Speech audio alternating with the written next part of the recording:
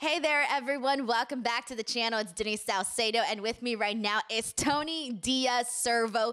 Tony, it's nice to see you again. It's been a while. Yes, it has been a while. It's nice to see you as well. Yeah, last time I saw you was at Club UNF, the first one.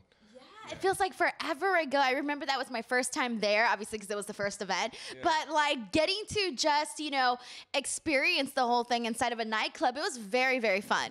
Yeah, it was honestly awesome. I loved how it was very intimate, yes. So you can like really hear the punches and everything. And yeah, Club UNF went up. It was fun. And then you guys did it again, which was awesome to see. So I was excited. Hopefully, I want to go fight back in there again. So. Yeah.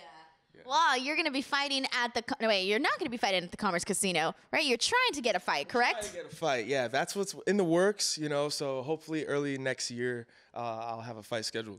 Oh, so what's been going on? I've just been training, and working on just maintaining a consistent schedule because my next opponent I know is going to be tough.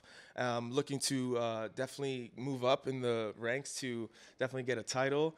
And so, yeah, I just want to make sure I'm at my best for performance. And so, yeah, early next year will be the time. Well, I look forward to seeing you fight with UNF next year. I know we're about to close out the year 2023. Of course, we're having our big show, UNF 14, December 2nd. For you, what would you say have been your biggest accomplishments this year?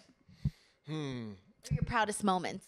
My proudest moment was definitely getting that finish in July, I would say. That was my first finish, which I was really excited to kind of, I guess, put myself to the test and really go for it. Whereas, in the past, I've kind of hesitated to put the pressure in the fight and get the finish. So doing that was really a belief, it grew my belief in getting finishes and just my performances. So early next year, you can expect a lot more of that pressure. All right, well, I'm definitely looking forward to seeing that, that's for sure. Ladies and gents, keep an eye out for Tony, and we will catch you on the next one. Thank you, everyone.